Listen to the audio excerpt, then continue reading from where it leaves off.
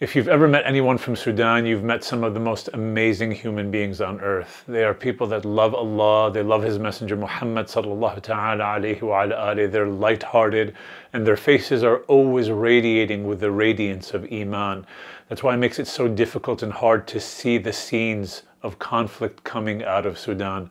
The Prophet sallallahu ta'ala alayhi wa ala alihi told us that the parable of believers when it comes to their gentleness and kindness and love with each other is as if they're one body.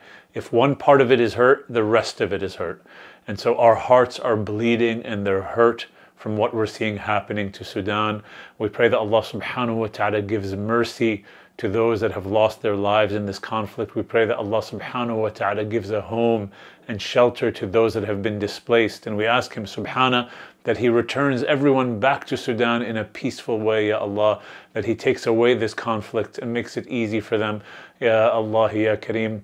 To all of the families that I know from Sudan in the United States and Canada and Qatar, my condolences to any of your losses, and just know that my heart is with you, my dua is with you, the dua of the ummah of the Prophet sallallahu ta'ala is with you. May Allah subhanahu wa ta'ala bring ease to your hearts, and may Allah subhanahu wa ta'ala, Ya Rabbi Ya Kareem, remove this conflict, Ya Arhamar Rahimeen. Ameen Ya Rabbi.